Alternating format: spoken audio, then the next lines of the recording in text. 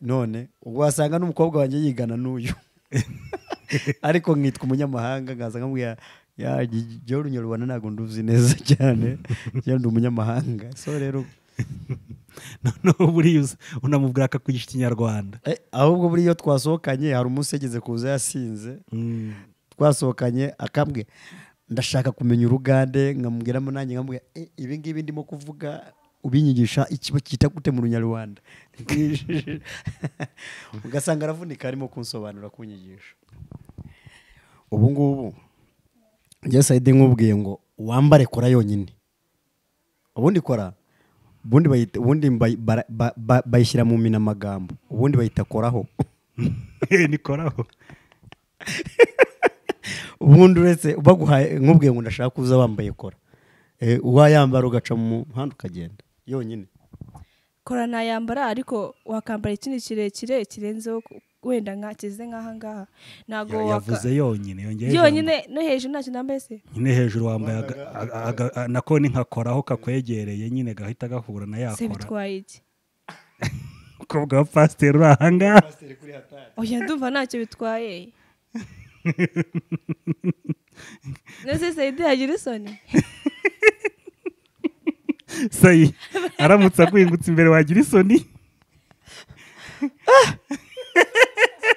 umwana wo hakurya hariya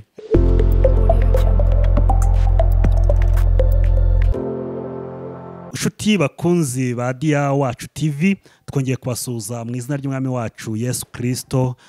Turabakunda abakunzi bacu bakadasohoka mudahwema kutwagariza ko mudukunda, ari abaherereye hirya no hino mu ntara enye z'igihugu cyacu. Iburasirazuba ndabashuhuje, mu majyepfo ndabashuhuje, aho mu majyaruguru ndetse no mu burengerazuba turabashuhuje, no mu mujyi wa Kigali. Umwami Yesu Kristo abarinde, abahereza umugisha, kandi sinakwibagirwa abakunzi bacu baherereye hirya no hino ku impande enye z'isi, abari muri Amerika, abari mu Burayi, abari muri Aziya n'abari mu bihugu bitandukanye bya Afurika. Imana ibahereza umugisha kubera ko mwatugaragarije ko mudukunda cyane, filimi yacu murayikunda cyane, muyikurikirana muri benshi.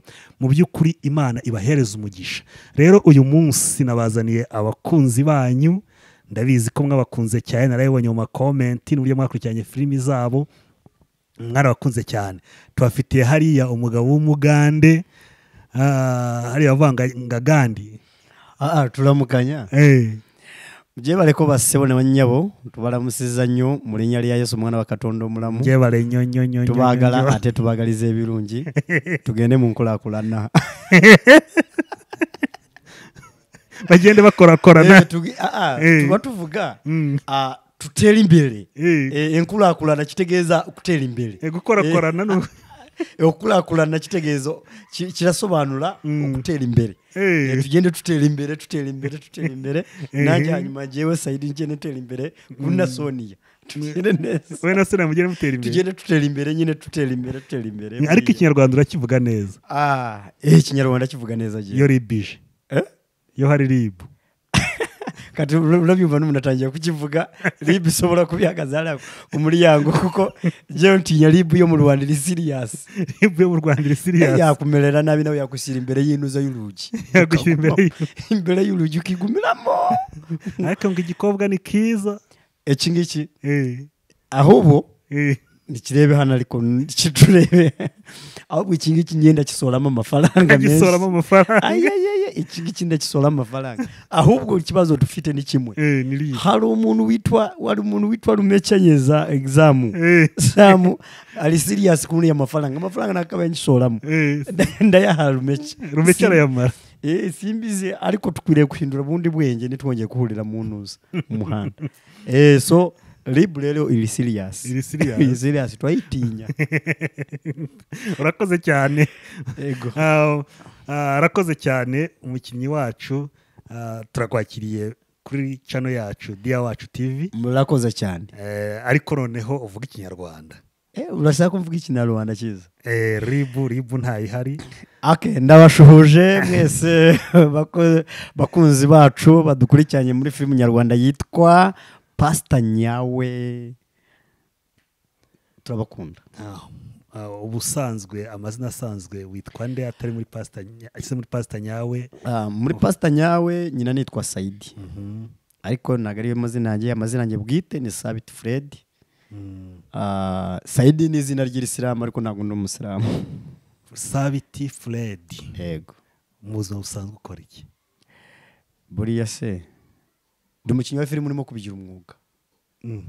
Hanze ya filimi? Hanze ya filime barimo gutekereza uburyo nzashutinga. Hari umuntu warebye iriya filimi aravuga ngo uriya mugabo uri gukina ari SAIDI ndamuzi n'umupasiteri. Yego. Nibyo? Ahubwo mugize neza. Amazina yanjye ni Pastor SABIT Fred. Njye ni umupasiteri. Ni umukozi w'Imana. Biriya ni inyigisho tuba turimo gutambutsa, ariko sibwo buzima butugize. Oya, tuba turimo kwigisha, dukina. Nabiza dushaka impamvu ebyiri, twigisha urubyiruko kandi tunashaka n'amafaranga. Yego. Pasiteri, Karame. muri filime amafaranga bamwe. Yego. Ese uzafatanya ute umurimo w'Imana no gukina filime? Ntabwo bibangamirana, kubera ko urusengero ntabwo tuba turi mu rusengero anytime amasaha yose. Tugira igihe cy'urusengero tukajya n'igihe cya filime. Kandi iyo umuntu arimo gukina amaze kubigiramo experience, ntabwo bisaba kwitoza cyane.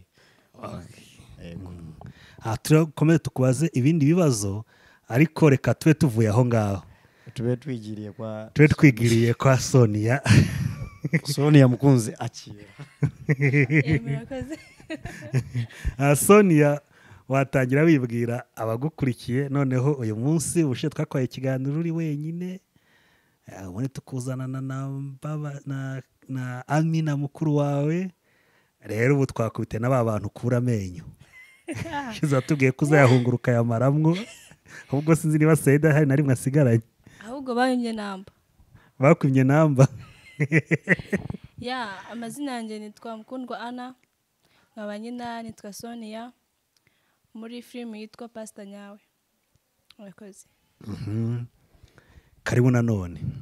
Murakoze cyane. SONIYA rero twaguhuje n'umukunzi wawe. Ubu ndabona ari sawa. Ubushize watubwiye ko utamukunda, nibyo se? Nyine ubu ngubu ndamukunda kuko ahari. Umukunze kuko ahari cyane. Yadahari ukunda ikofi? Oya, ntabwo nkunda ikofi nyine, kuko turi kumwe n'ibanga ntabwo nabivuga. Kuko muri kumwe n'ibanga ntiwabivuga. Ariko SAIDI buriya ntagushuka? SAIDI aranshuka. Ubona ko agushuka se ukabyemera? Nyine tuba tugira ngo twigishe abantu ubundi. Ntabwo anshuka nyine, nk'aho ibyo bikora bishaka kugira ngo twigishe abantu, tugabanye ibishuko nyine birimo hano, babone ko nta cyiza cyabyo. SAIDI. Karame. Nzamvuga SAIDI nzajya nitaba ngo Karame. Uzajya utayibagirwa ko ari Pastor Fred turi kuvugana. Ubwo nzama ndi kuvugana na SAIDI wo muri filime. Yego. Ninavuga Pastor Fred nibwo ubwo uri bunsubize nka Pastor Fred. SAIDI rero tugarutse muri filime. Ubundi biriya bintu byaje bite? Filime watangiye watekereje kwikina gute? Wabitekereje gute? Byaje bite? Murakoze. Ubundi byari inzozi zanjye. Ariko nafite inzira zatuma mbona uburyo nayikina, ariko nkumva ni impano iri muri jewe kuva kera, natangiye kubyiyumvamo. Hanyuma nza kugira amahirwe nkubitana na director wicano kandi nawe afite vision yo gutegura ibintu bya film. Hanyuma numva tugomba kureba ukuntu twashyiramo imbaraga kandi tugakina. So bizamuka bityo, tuzamukira rero muri film Pasita Nyawe. Niyo mpamvu tuyikina, kuko akenshi na kenshi abantu bayiganjemo hafi ya bose ni abarokore, ni abakozi b'Imana. Niyo mpamvu twahisemo kuyiha topic ivuga ngo umupasita nyawe. Kuko hari abapasita batandukanye b'impande zitandukanye bameze nka SAIDI hirya hariya usanga bagenda bagashuka abana, ariko nubwo SAIDI muri filime bitari byamenyekana yuko ari pasiteri yihinduye amasimbizi, ariko kandi harimo abantu bameze gutyo, so niyo mpamvu twabitekereje gutyo. Aha, ndi kumva uvuga ikinyarwanda cyiza. Ndi umunyarwanda super mwiza cyane usobanutse, uzi n'ikinyarwanda cyinshi. Kubera iki muri filimi cyangwa i director wabikoze wahisemo gukina ukoresha ikinyarwanda giteye kuriya? Ese byaba ari byo kwaba ariko abantu bafite imico nk'iriya yo gushuka abana bigira? No kubera icyo wahisemo gukina kuriya? Impamvu harimo abantu benshi iyo bashaka kuyobya uburari cyangwa se gushuka abana, cyane cyane urubyiruko rwacu rw'uyu munsi turi kumwe narwo, rwihutira cyane gushukwa n'abanyamahanga. Yego, noneho umuntu yaza ari umunyamahanga agira ngo mwabikurikiranye, Rumeca amaze gufata SAIDI na SONIYA ati SAIDI ndakuzi, undi ati reka ntabwo umuzi. SONIYA ati umuzi, ntabwo azi ikinyarwanda, ni umugande. So rero harimo abantu baza bakijisha gutyo, kuko abana bacu b'abakobwa iyo bumvishije umunyamahanga baravuga bati uyu nta kindi harimo idolari. Uvuga ngo bose bararukiye abanyamahanga. Rero tuba dushaka kwigisha yuko harimo n'umunyarwanda ushobora kwihindura mu rurimi kubera ko aruzi, akaza agashuka ariko ari umuturanyi wo ku Karo, akamubeshya ko ari umunyamahanga ariko ari umunyarwanda. Yego, kandi ba shuga dadi benshi bakunda kwiyoberanya gutyo. None ubwo wasanga n'umukobwa wanjye yigana n'uyu ariko nkitwa umunyamahanga, ngaza nkamubwira jya urunyarwanda ntabwo nduzi neza cyane, ndi umunyamahanga. So rero noneho buriya unamubwira akakwigisha ikinyarwanda. Ahubwo buriya iyo twasohokanye, hari umunsi yageze kuza yasinze, twasohokanye akambwe ndashaka kumenya urugande, nkamubwiramo nanjye nkamubwira ibi ngibi ndimo kuvuga ubinyigisha ikiba cyita gute mu runyarwanda. Ugasanga aravunika arimo kunsobanura, kunyigisha, kandi ikinyarwanda ucyumva cyose n'amasaha, ahubwo nyimurusha. Amina na SONIYA Prito, nkunda kubitiranya wowe na mukuru wawe muri pasita nyawe, mbona musesundi buriya muravukana mu buzima busanzwe? Aya ntabwo tuvukana, turi inshuti cyane, mufata nka twini wanjye. Cyangwa muraturanye? Ariko si ibyo no guturanya, guturana n'abana. Cyangwa habayeho bya bindi bavuga ngo abaturanyi babyarana abana basa? Byashoboka. Wenda papa akaba yaragiye wabo wa SONIYA, cyangwa nako wa Amina, cyangwa papa Amina akaba yaraje iwanyu. Oya. Ko mbona musa cyane. Nuko muturanye. Kandi abanyarwanda babyarana abana basa, abaturanyi babyarana abana basa. Oya, turi inshuti cyane cyane, nyine mufata nka twini wanjye. Okay, sheri wawe akuri iruhande, umugande. Ibintu mwakinnye wowe na SAIDI, koko nk'uko SAIDI abivuze, abakobwa bari mu kigero cyawe cyangwa bakurutaho gakeya, abanyamahanga kuruta abanyarwanda? Turabakunda cyane, kuko tuba twumva nyine ari abantu barenze cyane, bakize, noneho bavuga zirandemewe kajya hasi. Ukumva nyine ibyo ufite byose wabirekura, bitewe baba bavuga neza. Iyo umuntu avuga nabi ikinyarwanda bavuga neza? Nyine wumva avuga indimi zo hanze, kuva yaravuye hanze n'ifaranga ryuzuye. Njye namukunda, ariko ko barimo kwiga ururimi rw'ikinyarwanda, kuko nkunda u Rwanda, nyine mba numva arimo kwiga ikinyarwanda, nkumva ni byiza. Aha, none se Soni, wowe mu buzima busanzwe ari abahungu b'abanyarwanda n'abanyamahanga, atari abo gukura nka byandi byawe, nk'umugabo wumva wifuza kuzabana nawe, nyine uri kuvuga ngo bari hariyo uri kwifuza umugabo muzabana ubuzima bwawe bwose, ari umunyarwanda n'umunyamahanga wahitamo wowe? Uwo ari we wese, ntabwo nakubwira ngo wenda ngo niyo nguyu, kuko ntabwo nzi, nyine ntabwo tugenda kigeramo cyo gucuruzinga nyine umwe, urumva? Ariko ntabwo umugabo uzankubita umugabo rwose ntazangire uruhande n'uyumva afite gahunda yo kuzakubita umugore we rwose oya uzanye ibyo gukubita kandi si byo navuze njye nakubajije umunyamahanga n'umunyarwanda nese abanyamahanga barakubita cyangwa abanyarwanda bakubita uri kutuzizisa wituzizisa tubwire uwo wese namwemera kuko nubwo uvanga icyo gihe nturakigeramo ariko nicyo uri kujyamo nyine nakemera buri umwe wese uwo nakunze nyine uwo nakunze namwemera yaba umunyamahanga yaba umunyarwanda byaterwa n'urukundo okay. Aha Saidi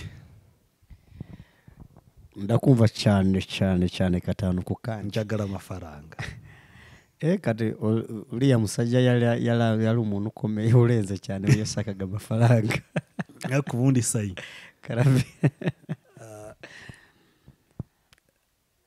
cyangwa Pastor Fred ndakumva neza iriya situation yego ikubayeho simvuze ngo yakubaho situation y'ubuhe buzima ntibyanashoboka wenda ariko nk'iriya situation ikubayeho bagagufatana umwana mutoya ku muhanda muhoberanye kuriya yego bakavuga ko bari gutware muri ribu nutishyura 50 y'amanyarwanda wayatanga mu by'ukuri ikintu ukora buri gihe ukina wigisha ujyana uruhare rwo kukirinda cyane oya winzana muri ibyo nyine ndakubajije wowe birabaye mu rwego rwo situation yabaye urafashwe ufatiwe ku muhanda cyangwa ahandi hantu n'umwana mutoya umuntu ugufasha arakubwiye ati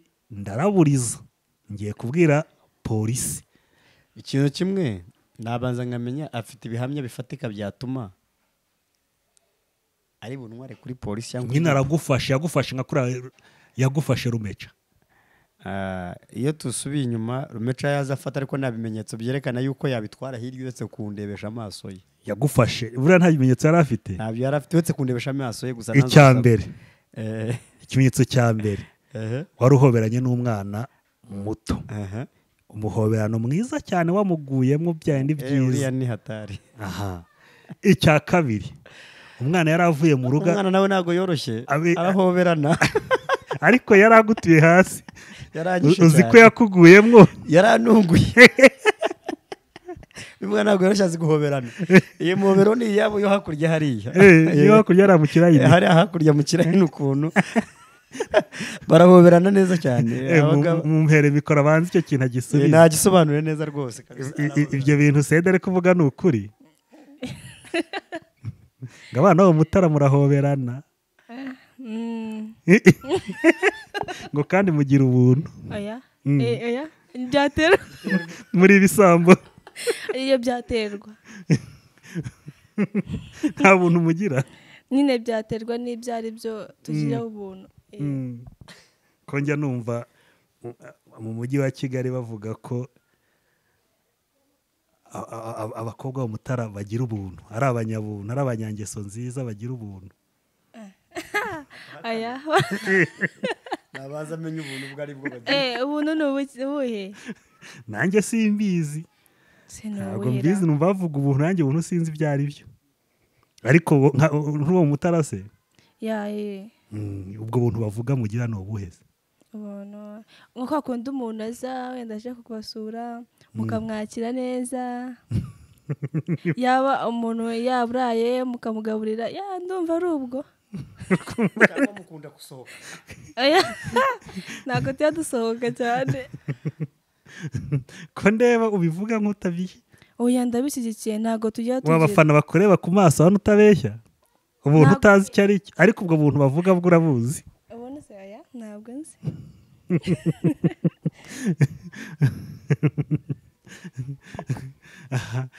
reka ahubwo wabumbwira ubwo ari bwo Saidi se ntavuze ko abana bahariya hakurya ba mutara muhoberana cyane abana bo hakurya hariya bafite ubuntu bwo guhoberana ubwo buntu nyine Saidi avuze bwo guhoberana barahoberana ariko kera SAIDI mumpera ubwo buntu bwo guhoberana banza mbwire ko batabufite ubuntu bwo guhoberana ntabwo mugira guhobera gute uri we wese nka kwa kunyura hobeye SAIDI guhoberana nka kwa kundi wamuhobeye yaramuruye sinzi uriya mutarayibonye nari ngiye kugarukira hafi mbona ubona yaje wese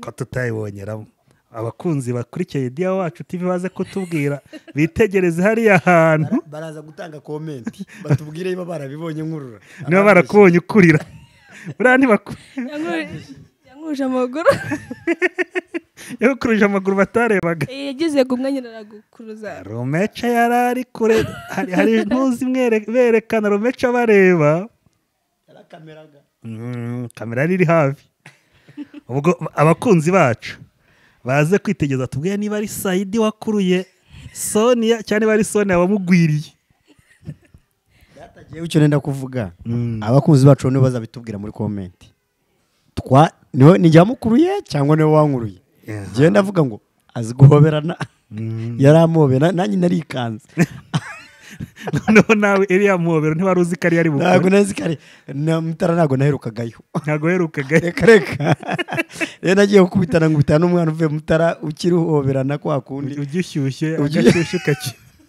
agashyushyu kakirimo ariko dayari zarabegereye yego ntabwo mureba ko nahorose ndi kuri mukaro aha SAIDI Pasiteri Sabiti Fred karame hari ikibazo cyanjye utanshubije kimeze gite nagisubiza iriya situwasiyo iramutse ikubayeho tubare bikubayeho kuko iyo tutaragera mu ijuru nta kidashoboka hano ku isi cyane bishobotse bikakubaho ariya mafaranga 50 ni amafaranga menshi wayatanga cyangwa reka nongeye gusubira muri situation niba utarayibonye niba utayibuka neza yo kurayizi umwana wa pastor uri under age yego yabeshyaho kagiye kwa muganga bagufashe muhoberanye ari muzima wamajiye kumukura mu uniform yambaye akajipo kagera ariko kare akajipo nako ukanya SONIYA aratubwira yagakuye nagakanzu nagakanzu ahubwo jewe nari nazanye umusatsi wamajiye kumukubita n'umusatsi wo kujijisha plante y'icyotsi iriya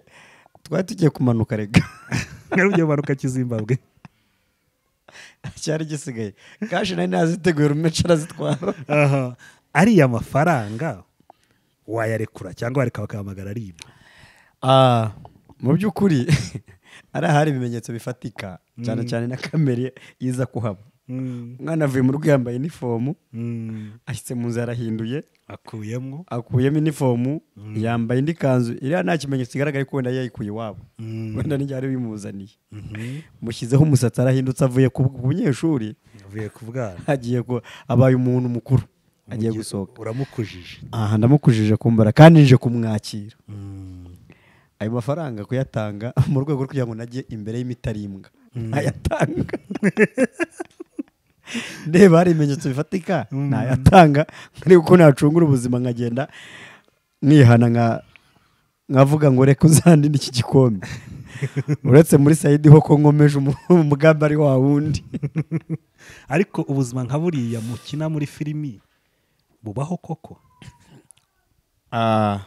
impamvu tubikina nuko biriho biriya ni ibintu bibaho cyane hari abagabo bameze nka SAIDI neza cyane hari ba SAIDI benshi hanze ahubwo ba SAIDI mbabwire mwirinde abana bari mwirinde libre garakanuye mwirinde abantu bameze nka SAIDI wagambira umwana ati rwose uriya we ngomba kumurya mwirinde mwakabyaramo utazagenda ukanirwa kwirerera abana bawe ukajya mu imbere y'imitarimwa oya ngo kandi ba SONIYA hanze nabo ni benshi ahubwo barakamejeje bo noneho bari hafi no kwifatira ba SAIDI ku mbaraga kuko ngajegajega barashaka kuyarimbura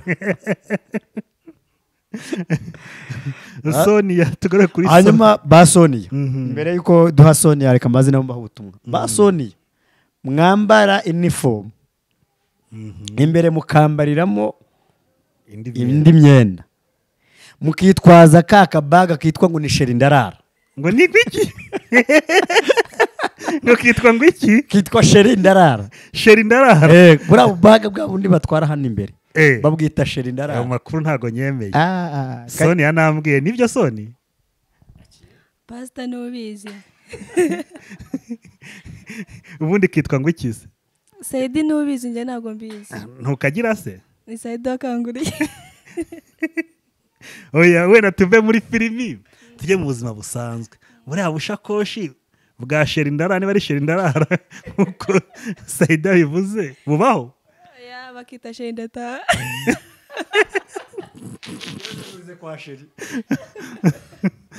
sheri nuniza ndataha. tubaho se sheri nuniza ndataha. oya tube seriye tureke hano rega pasita dia wacu TV ni TV ya gikristo. Niriya filimi yanyu iyo ukurikiranye ubona ari filimi ya gikristo igamije kubwiriza ubutumwa bwiza bwa Yesu Kristo, igamije guhindura. turiya dukapu tubaho batwita mana nzanye amaturo.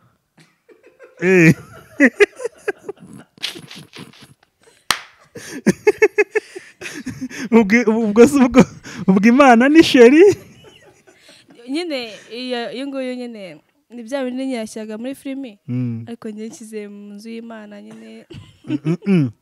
ndagira ngo tubwize ukuri mu buzima busanga dukunda kubona abakobwa benshi n'udukapu tutari utw'amakayi tutari utw'ibyahi kuko wenda ahetse umwana wavuga ngo kano gakapu kino gikapu atwaye harimo imyenda yo kuza guhindurira umwana. ari umunyeshuri ugiye ku ishuri ibagi ijyamo registre uyibona ukwiriye. utu ni utuntu duto ukuntu baba bahetse ukuntu utamenya ikintu kirimo. turiya dukapu nitwo bita sheri ndarara. batwita fasha n'ibi. batwita fasha n'ibi. ibiki n'ibyo nanifite hajya biba byinshi kakabigufasha. ya majipo maremare ya makanzu maremare cyane kaba kayakubikiye uri buze kwereka ababyeyi. ubwo rero SAIDI nawe kashe abasore ubwo nabo bakise sheri ndarara cyane. abakobwa nabo bati nifasha n'ibi ibiki nyine iyo yabonye uzanye ka kabaga leta bati sheri ndarara asasa bunini. wari bwasureho nk'umuhungu gafite. oya ntabwo njya nsurana. wabibwiwe n'iki se ko iyo ukajyanye bahita basasa bunini? ni SAIDI bimbwiye. hari amakuru uri kuduhisha sayi. urabona nta makuru Soni ari kuduhisha. ahubwo navuga ukuri ubundi n'abakunzi badukurikirana baratubwira ubundi mu makaritsiye y'iwabo aho bari bakita bati bataye komenti batubwira uko bakita bakita bati. kariya rero kaba karimo kubera ko umuhungu nta fondo utagira nta makiyaje agira nta rusokozo. sometimes twikubitiramo ka brush k'inkweto tugacaho tukagenda. noneho agenda agashyiramo twa dukoresho agenda yarangiza akaza akabaga. noneho shera harimo n'umwenda wo guhindura. reka da ahubwo wa wundi. reka mbaze SAIDI aravuze ngo ka kabaga kakitwa sheri ndarara. niba harimo amashuka niba harimo umufariso kitwa sheri ndarara gute?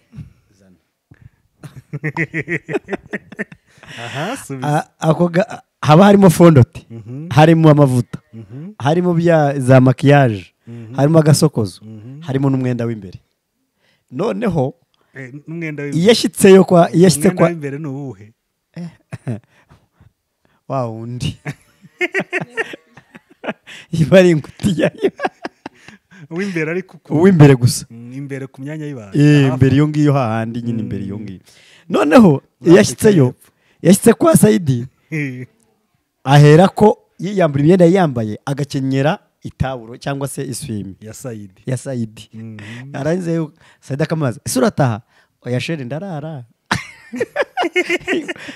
ko nta mavuta nabizanye ko nta rusokozo ngira nta rusokozo ngira so umusatsi ni bwangirika oya nabyizaniye sheri njye naje niteguye ko ndi burare ubwo rwa rusokozo n'urwuko ntiyabyuka abona uko atunganya umusatsi rero kariya akamakiyaje nawe kari buyisubizeho ko yari iri kariya rero nagasibanganya ibimenyetso by'iwabo kugira ngo batamaza ngo ko ugiye wapaka inzu ugiye aravuga ati mami dadi ngiye muri bagenzi banjye hari umwana wakoze urimo kwizihiza anniversaire ngiye kumusura rero yashyikiye nimugoroba ko yakari kumwe na Saidi kandi areba ikirori kigiye imbere agamagara mami uze kumbwira dadi mushuti wanjye Amina yagize anniversaire none tuyitangiye dukereka ndabona kuza nijoro bitari sawa ndarara rero bo bakagira ngo ase umwana uriyaye n'umwenda umwe wajyanye nyamara iby'ingenzi yagize gute ati n'umwenda wajyanye ati mami erega umushuti wanjye ari buntize ndambariye nimutwumvireho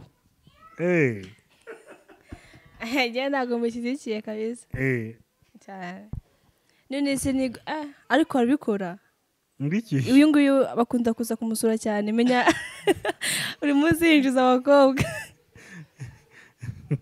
ariko wibuke ko Saidi muzi wasanzwe ari pasiteri baganira n'abantu benshi uriya makuru aba yibitseho arabyerekwa aragabona umukobwa akayerekwa ngo iriya baga harimo akenda k'imbere buriya twebwe dukora ka soringi anyways mu murimo duhura n'inzego zitandukanye so rero dukora abantu tuganira n'urubyiruko dukora ka soringi abantu tubagira inama hari abahura n'ibibazo bimeze gutyo impamvu mbivuga si iyindi mpamvu ahubwo duhura nabyo muri uyu murimo w'Imana dukora kandi tugakenera ubujyanama rero ibyo twigisha hano tubifitiye gihamya murakoze nibyo nari ndimo kuvuga mu by'ukuri twe turimo gukina ibyo duhura nabyo mu buzima bwa buri munsi hari nk'umuhungu waba waraguhaye ubwo buhamya cyangwa ni umukobwa waguha ubwo buhamya wenda yahuriyeho n'ingaruka mu buzima busanzwe wenda maze imyaka 10 ndi umushumba irengaho ntabwo rero ushobora kumara iyo myaka 10 udahura n'ibintu bitandukanye mu nzego zitandukanye so duhura nabyo harimo abahungu bagenda bakabeshya abakobwa bakabwira bazabana nabo abakobwa bakajya baza bakarara ejo yamutera inda kamwihakana ejo bundi yamara kumuhaga kamurekura duhura nabyo rero yego Soni ibintu Saidi ari kuvuga si ukuri ni ukuri cyane baratwihakana baratwihakana kandi rwose tuba twarenganye muba mwagiye mubakunze none se reba Saidi iriya misatsi yamaye urumva ni gute utajya kumusura na biriya bifaranga yahaye Rumeje nyine narahombye buriya biriya nawe wari ubisusu cyane wari burya ngo ifi chicken wambwiye kuzangurira uri bungurire iki igifi akafi jewe narakubwiye ngo nzakugurira ndakusohokana kugurira akakoko n'akafishi urakazi ntabwo ari cya kintu cyo kwa muganga agafisi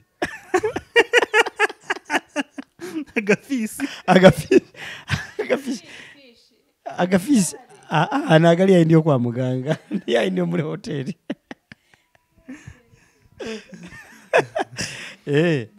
ubundi nagomba kumugurira inkoko n'ifi agahitamo icyo ashaka hanyuma rero ariko we ni umwana wiriya hirya hahandi ntabwo ajya arya ntabwo ari ifi arya inkoko ariko si inkoko rero yarya niba nizakubikira mu nda umwana w'ahantu yarya inkoko se reka ifi se ntayarya urya ifi ntabwo nirya wirira ingurube yonyine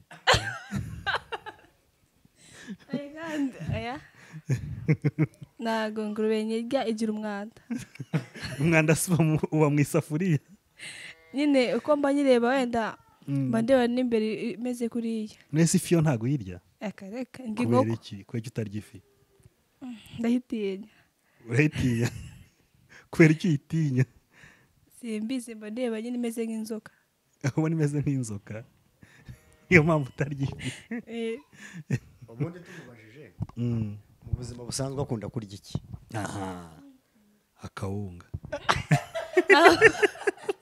njye nkunda muhogo nkunda imyumbati buriya se niba akunda imyumbati kuyirumanga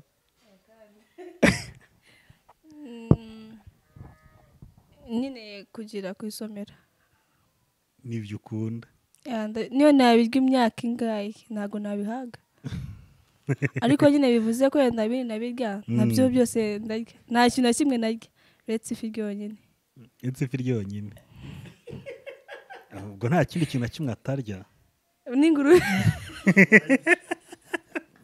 n'ingurube ntabwo nyirya ingurube urayirya nta kibazo oya ntabwo nyirya ntabwo umwana wa pasiteri arya ingurube aha twabakunze cyane bakinnyi beza SAIDI na SONIYA SAIDI ndagira ngo usubiremo ka kantu wavuze ugeze mu rugo karakomeye karakomeye gusa uyu mwana iwabo ni kure kubera ko aracyatungwa n'umuhogo ntabwo ubundi birasaba kumusohokana nkamutwara ahantu kure akarya agafiriti akamenya agafiriti kuko akunda muhogo buriya icyo umuntu atararya abazi ko kibiha buri munsi yariye ku gafishi nibwo azamenya yuko agafisi karyoha buriya nuko sinari namusoramo kasi ugomba kumusoramo kasi yarangiza akagenda akarya ku kafi n'akafiriti akarya na cikeni ariko ubu ngubu we kubera ko iwabo kirusha muhogo kuryoha akabona yuko muhogo itaryoha umuntu we utungwa abantu batungwa na muhogo mwubahwe turabakunda yes ya narifuye n'ukuri kw'Imana uzi ko ngarukiye ku muryango wa gereza ari buve narara mu mubiri pepe ariko anyway cya kikobwa ni cyiza cyane umuntu wari wese yakisigaho ubuzima ariko nta kibazo kahita mbonye inamba za rumeca ndakisoramo amafaranga mpaka amafaranga ndayafite jewe SAIDI ariko mwana aratanguhaye amafaranga ntago wakwemera kano ko gusora gusoya amafaranga ati wakwemera nawe uragiye kunsebya imbere ya kamera nawe reka ziga ihagarareho uvuga ngo yego ntago nakwemera yari yaremeye yashakaga kunkura amenyo none ubu ngubu barimo kuhakana nta rukundo ni amafaranga gusa tiwabonye yuko yavugaga yabwiye rumeca ngo rumeca ati 200 uyu nawe SAIDI yamuhe kandi yaravuze ngo ntago nzi ikinyarwanda ariko yambwiye SAIDI yamuhe kandi yabivuze mu runyarwanda karevuze mu kinyarwanda kandi yamajije kubeshya katazi ikinyarwanda SAIDI yamuhe ururimi rw'amafaranga rurumvikana abakobwa n'abahatari rata abakobwa mubaha abantu bakunda amafaranga ariko mureke gukura amenyo ni bibi uzabakura amenyo bakukura ibijigo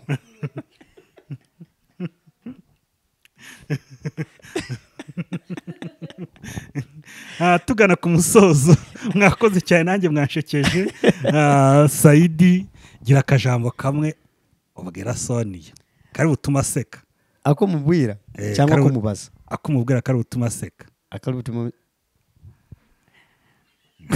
shureba arasetse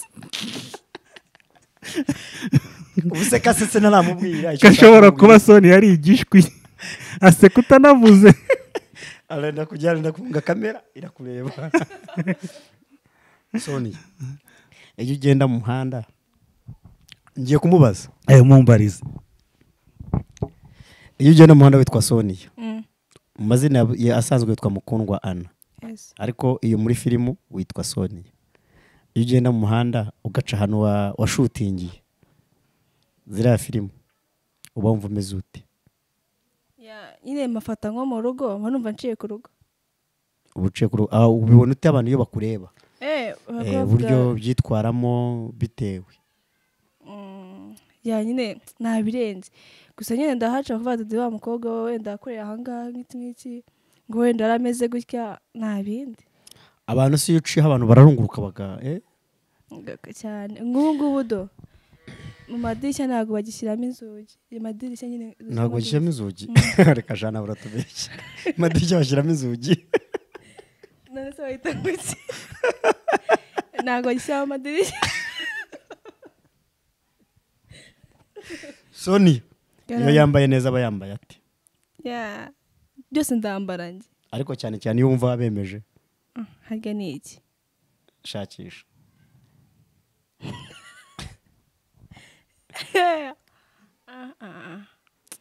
Byose ndambara nuko ndabikunda. Iki cyose nambaye bumva kimbereye. Ariko cyane cyane iyo ugiye gusohokana na Saidi uba wumva ugomba kwambara gute? Ngomba kwambara ka gakanzu kakandi ko nakuguriye. Ariko rero uzavuye pastor nyawe, pastor wacu, pastor uzamubwira uti pastor nawe ujye ushyiramo imiyaga. Imiyaga ni iki? Azajya byoroshye ashyiramo inyoroshyo. Nta kibazo nzamubwira. Murakoze. Soniya ntatubeshye. Icyo kibazo nagira ngo gisubiremo. Akira nagisubiremo iyo yambaye neza. Iyo wambaye neza ubundi mu buzima busanzwe ugiye gusohoka iwanyu mu rugo hari nk'icyaro ugiye kujyamwo uteganya ko uri buhure n'urungano rwawe, mbese igihe uvuga ngo ngiye kwambara ku buryo ndi buhace naberewe. Buri muntu wese agira imyenda abazi imubera. We umwenda ukunda wambara umutima wawe ukakubwira ati nahamije nabemeje ni uwuhe? Naragusubiza reka mbaze Saidi niba amapantaro ambera. Oya banza usubize wowe icyo wumva umwenda wambara ukumva uraberewe ntukujennye wambaye neza. Wowe wambaye neza rwose usohokanye n'abandi bana cyangwa ugiye mu zindi nshuti mu rungano rwawe ahantu mbese uvuga ngo uri bube wisanzuye. Ikanzu imeze ite? Nyine ifitinze neza itadabada cyane itari ndende. Ubwo ni agakanzu. Igiteteyi.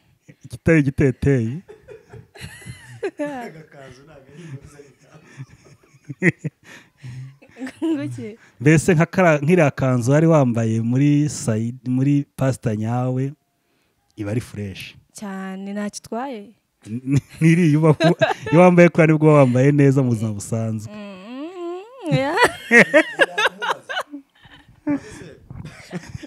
Papa we ni pasiteri. Iyo yambaye pasita abibona ati uyambara hari? Oya ntabwo njya nyambara hari. Nyambara njye gusohokana na Saidi n'abandi nk'abo. Ni uwuhe mwenda mu buzima busanzwe udashobora kwambara kereka ari itegeko? Nawe uretse kwambara ikariso yonyine. Ntuyambara se? Ikariso yonyine nta kintu nshyize inyuma. Ubwo ntuyambaye? Reka numve.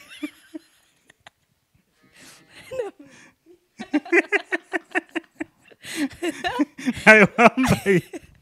Menya nayibanye. Ndayambaye.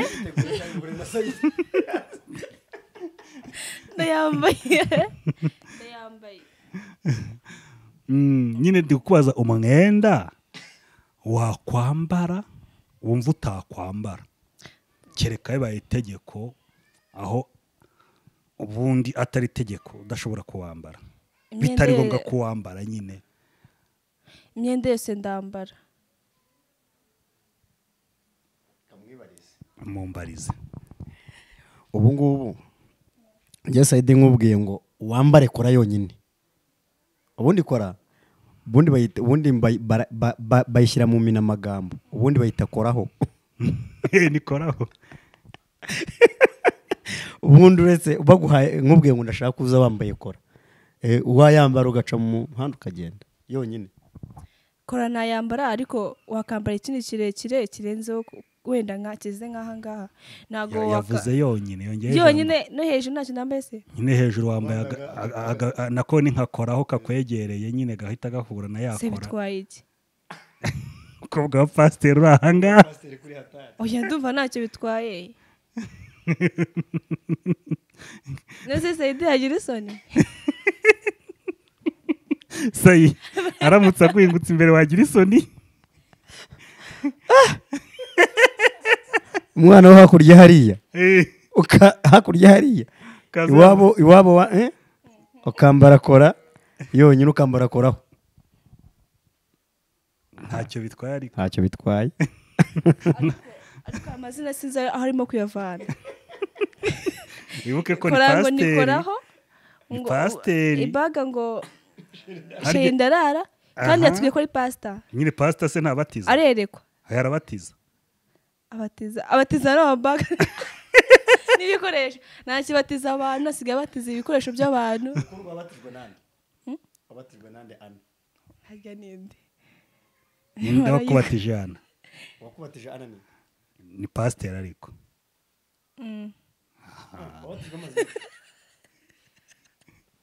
mwidamu twira kwidamu mwiriraho mu kibumbiro nibo batirijwe.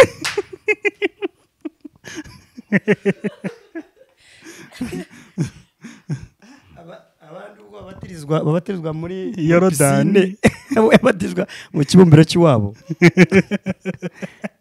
Hariya hakurya rero amariba ngo barayahanagura neza bagashyiramo amazi bakabatiza. Araje abatizwa yitwa Ana. Reka tugane ku musozo. Ndabashimiye kuba mwitabiriye ubutumire bwacu kandi bashimiye ikiganiro cyiza muduhaye. Murakoze cyane. Pasiteri nk'umukozi w'Imana wenda reka tugaruke muri kariyeri yawe y'umurimo w'Imana. Yego. Mu by'ukuri uyu murimo ukora wa filimi waba cyangwa uhuza ute n'umuhamagaro wawe wo kubwiriza ubutumwa bwiza abantu? Ni ibintu bitagoye kubera yuko filimi ni ibintu dukina nk'uko nabitangiye mbivuga, ni ibintu dukina tugamije kwigisha. Ntabwo ari ibintu biri muri twe.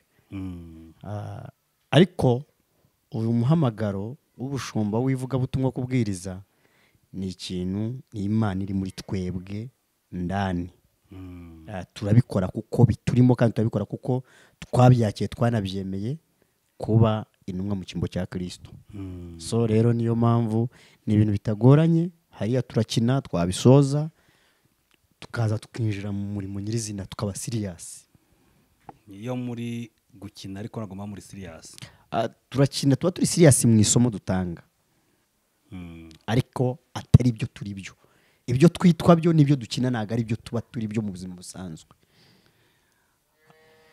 Abakristo bawe yego baramutse babonye ibyo ukina batabikunze cyangwa bidakwiriye gukinwa n'umushumba wabo bakagusaba kubireka, wabireka? Amahirwe mfite nuko batari babinsaba kandi barabibona. Biramutse bibayeho nzabitekereza igihe bizabyabaye, mu gihe bitabye ntabwo nabitekereza. Uyu munsi nta kibazo mfite, nabo barabibona, barabikurikirana, bazi n'impamvu yabyo. So ntabwo bari babinsaba kubireka. Ubwo rero umunsi hazabaho abansaba kubireka, nzabitekereza uwo munsi nibwo nzagaruka imbere ya kamera nicaye mbabwire rero byagenda gutya. Pasiteri, wagira inama ki ababyeyi babona abana babo binjiye muri entertainment, mu bintu nk'ibi byo gukina amasinema cyangwa mu bintu by'ubuhanzi bw'indirimbo, bakumva ko abana babo bahabaye ibirara? Abo babyeyi babagiriye ihe nama, ese wababwira iki? Urakoze. Nanjye mu gihe cyahise nari umwe mu bantu bafite imyumvire nk'iyo.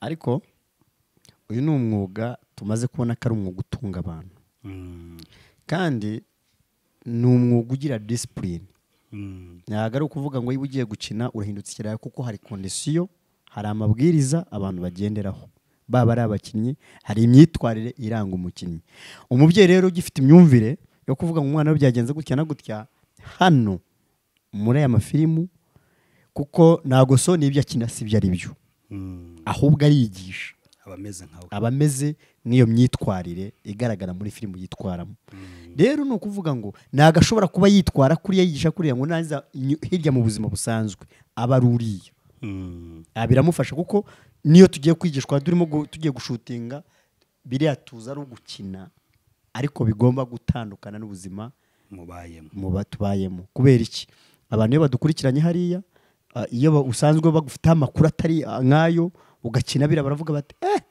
n'ubundi rero kugira ngo twemeze abantu cyangwa twigishe abantu nuko tugomba kuba dutandukanye n'ibyo dukina tugakina turaba ariko mu buzima busanzwe turi abandi. Pasiteri hari umukinnyi witwa Ndimbati ni umukinnyi wa filime mu Rwanda uzwi unakunzwe mu minsi yashize yakinnye afata umwana ku ngufu butaracya kabiri batiribu yamutaye mu wakarujwiga kubera gufata abana kubera gutera umwana inda w'umumineri aho ntibyaba ibyo umuntu akina bishobora kumukurikirana mu buzima busanzwe. Reka rero ngubwire twebwe dushingiye no mu myizerere ubundi ibyo dukina tuba tugomba no gufata umwanya wo gushyika hirya tukabisengera kugira ngo umwuka utaturondora uwo mwuka utadukurikirana ukatubaho abantu bakina bafata n'umwanya wo kujya basenga kugira ngo ibyo bakinnye baba byo bitabimamo. Yego rero Ndimbati we yararyohewe no gukina ashyira no mu bikorwa ariko twebwe ntabwo ari uko nguko turakina nyuma ya kamera tukavuga ngo mana ibi ni ukwigisha ntabwo dukeneye kuba ibyo twakinnye ahubwo ni ugutanga isomo. Rero abantu bitwaye nka kuriya ntabwo byaba ari byo ariko hari aho bijya bibaho. Ndimbati wenyine niwe wagaragaye. Ndimbati aryohewe n'iki?